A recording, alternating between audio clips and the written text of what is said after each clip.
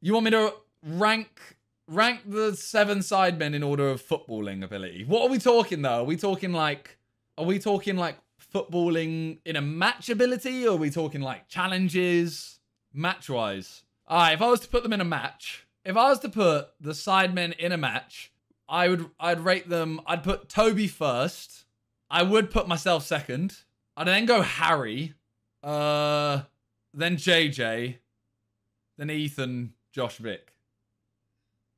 I think that Harry, if you actually go look at previous matches, Harry is so solid in defense. Like as a centre back, oh, that could have been a foul. And then JJ runs a lot. And he actually if you watch the last charity match, he was striking a ball much better than the previous couple. Harry is good, and he's really fit as well now. Ethan is very fit, so he will just run a lot. And he strikes a ball as well. And he doesn't like jump out of tackles.